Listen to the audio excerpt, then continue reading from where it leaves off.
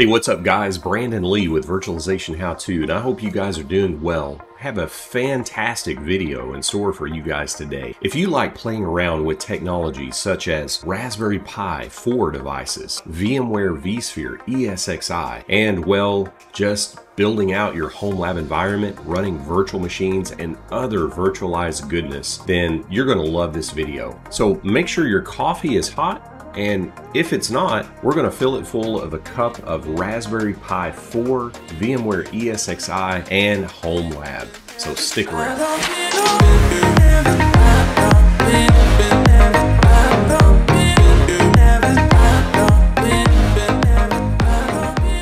If you haven't heard of ESXi on ARM, then you've been missing out. But that's what today's video is about. We're going to get you up to speed on what exactly is VMware ESXi on ARM.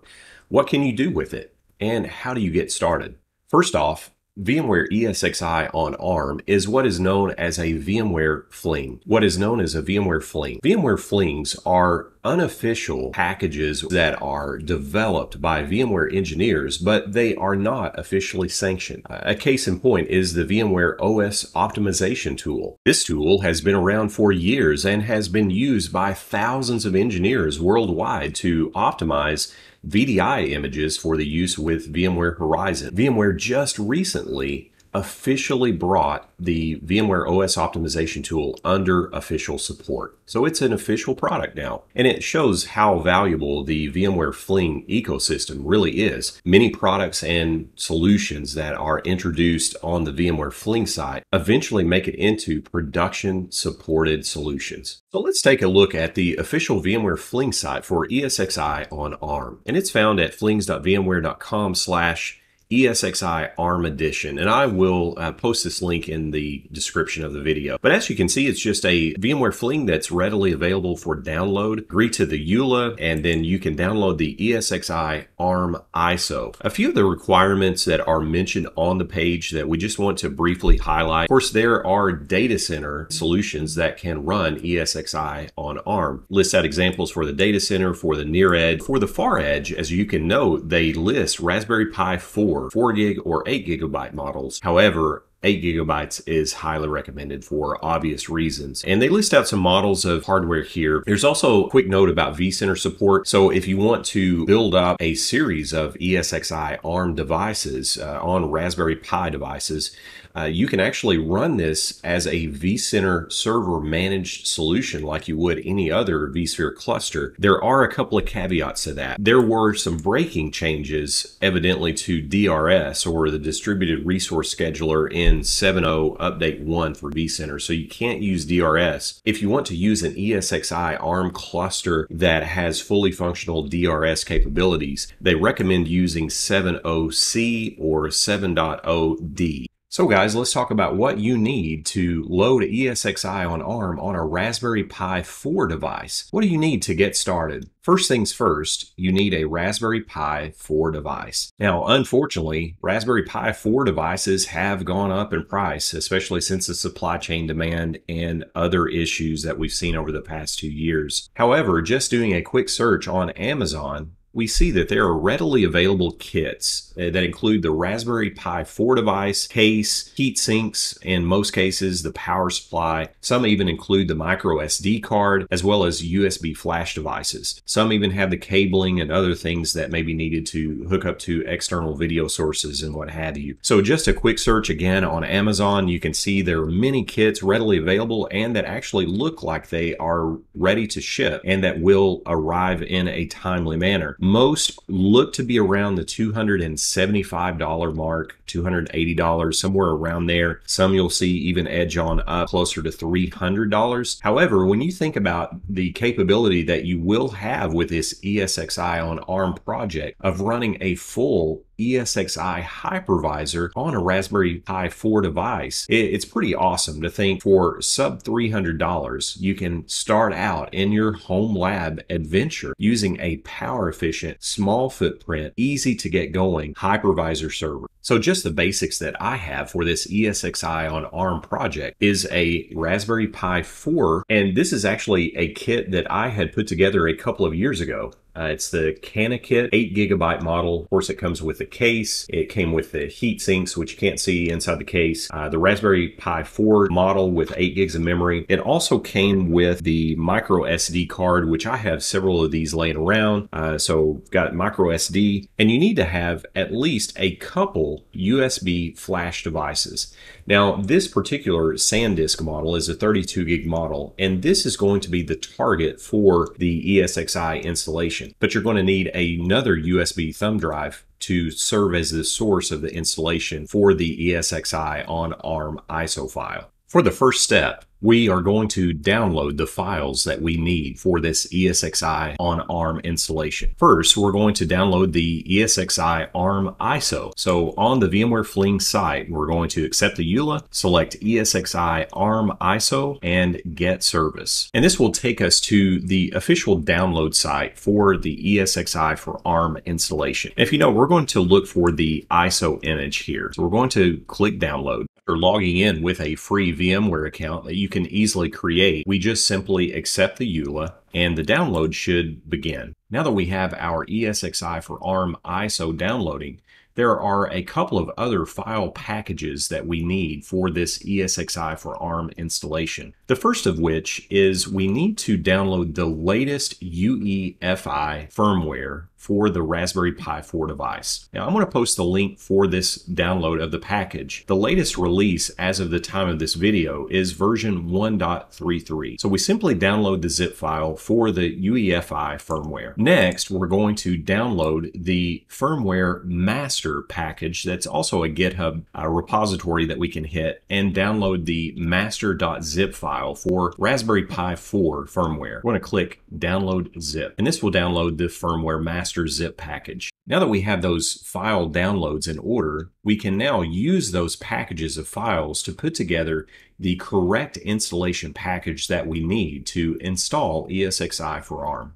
Now that we have our files downloaded, we can begin the extraction process on the zip files and start merging the files together that we need. As you can see, I've placed these on the desktop for clarity. We have the firmware master and we have the Raspberry Pi 4 UEFI firmware version 1.33. So the first thing we're going to do is extract our zip file packages, and this will allow us to take a look at the file contents and merge files together as part of both packages. Now that we have these zip packages extracted, we can now merge the files that we need from both packages. I have the folders on the desktop. The first folder that we want to go into is the firmware master folder, and we're going to note the files that we're going to delete from this folder. So double click into firmware master, go to the boot folder. We're going to scroll all the way down to kernel through kernel 8. I'm going to select all 4 of those files and I'm going to delete them. Now that we've deleted those files, we're going to go into our Raspberry Pi 4 UEFI version 1.33 folder. We're going to select all of those files, and we're just going to select those and copy them to our clipboard. We're going to go back to the firmware master boot folder, and now we're going to simply paste in all of the files from the version 1.33 package that we extracted. You will get this expected dialog box that says, hey, there are files that are going to be replaced. We're going to select the replace the files in the destination. Now we have all of the files in order that we're going to need to copy to our microSD card. So let's see how to prepare that microSD card and get those files to it. Now that we have our files in place, we can format our microSD card with FAT32 and then copy over the files that we had merged together. So I've got the microSD card mounted. I'm going to select FAT32 and I'm going to perform a quick format. We're going to format the disk and the format is complete. So now what we can do is we can take and copy those files that we had created into our microSD card. Now that we have prepared the microSD card, I have copied over the contents of the modified boot folder. So again, you're simply copying the contents of the boot folder to the blank microSD card. So your microSD card is going to look something like this. You're going to have a firmware folder, overlays folder, and then files that exist in the root of the directory. Another recommendation before you install ESXi on ARM on your Raspberry Pi 4 device is to ensure that your bootloader is up to date. There are a couple of ways to do this. You can actually install the Raspbian OS and boot into the operating system and run a specific command that I'm going to display on the screen. Doing that updates the bootloader and ensures that it is at its most current up-to-date state, helping to ensure that the ESXi on ARM installation will be successful. There's also a special purpose image that you can pull down from the Raspberry Pi Imager or the Imager utility that's available on the Raspberry Pi website. Let me just show you both. You can install the Raspberry Pi OS by simply pulling the image directly from the Imager utility, and the other miscellaneous utility images allow you to boot from the image and ensure that the bootloader is up to date. One of the last parts of the process to ensure we've got all of the resources that we need for the installation is to actually create our installation media. As you recall, we downloaded earlier on the VMware vSphere ESXi on ARM ISO. So now we need to get that ISO image onto a USB drive. To do that, we're going to use our trusty, tried and true utility Rufus to essentially burn the ISO image to the USB disk. So I'm going to select the disk that we want to use. So I'm going to select the ISO image, and we're going to start the creation process. The ISO image has successfully been transferred to the USB drive, so now we're ready to use this USB disk to boot our ESXi on ARM installation. At this point, what we're going to do is we're going to insert the microSD card into the Raspberry Pi 4 device. We're also going to insert two USB drives. One contains the burned ISO image using the Rufus utility, as we just saw in the last step. The other USB disk will serve as the boot drive for the ESXi installation. There is another step that we want to complete as we first boot our Raspberry Pi 4 device. And it involves making sure that a limitation for the memory that can be used is changed in the Raspberry Pi BIOS. And take a look at this screenshot that I captured on my Raspberry Pi 4 device. The setting is under the advanced configuration, and the setting is called limit RAM to 3 gigs. We need to disable that setting. Once that setting is disabled, we can then save our changes to the BIOS. With this setting enabled, it can cause issues with the ESXi installation. So we want to make sure that that is effectively disabled before we install ESXi. At this point, we are ready to boot our Raspberry Pi 4 device and install ESXi on ARM. As a point to note, there is really no difference in installing ESXi on ARM as there is in installing normal ESXi on an Intel or AMD based processor. You will configure the host as normal. You're going to select your storage that you want to install ESXi on. You're going to set your root password and the normal other configuration changes that are made when initially configuring an ESXi host. Once that is finished, we can configure our host for network connectivity and actually log into ESXi on ARM for the first time. Guys, this is the exciting part. ESXi on ARM install is completed, and now I browse out to the web interface of my newly installed ESXi on ARM Fling running on Raspberry Pi 4. This is just super awesome. So let's log in and we'll see what it looks like. So we are logged into the ESXi on ARM host interface. So it looks just like an enterprise server. So you can't really tell the difference between logging into this and an R740 in terms of the experience that you see. And as you know, the hardware that's displaying for the host itself, as we can see, it's Raspberry Pi Foundation, Raspberry Pi 4 Model B, 4 CPUs, ARM limited cores. We've got 8 gigs of memory roughly. Everything else is functional. We see our statistics for our host itself. We can manage the host. We see hardware information, look at virtual machines, which I don't have anything running at the moment. we've got storage configuration, and we've got networking. One thing I've done is I have onboarded this ESXi on ARM server into vCenter that I have running in the lab environment. As you can see, I've got vCenter server running, and I have the 10.1.149.154 host is my ESXi on ARM host. And again, if we click on the host, we've got the information pulled correctly in vCenter. I did also add an additional USB drive to the host. One thing I wanted to walk through with you guys is adding a data store to this ESXi on ARM host. So if I go and I click the storage, we right click, we go to storage, new data store, VMFS. So we're going to call this ESX Arm DS01. We're going to select the additional USB drive, VMFS6. Partition creation, we're going to use all available, and everything looks good there. We're going to finish, and the creation of the new data store is finished successfully. As we can see, we've got a data store ready to go. So now all we have to do is actually copy up our installation media, and we can install a virtual machine on our ESXi on ARM host as we would any other operating system on a normal Intel or AMD processor. So let's talk about use cases for this really cool and awesome project, ESXi on ARM.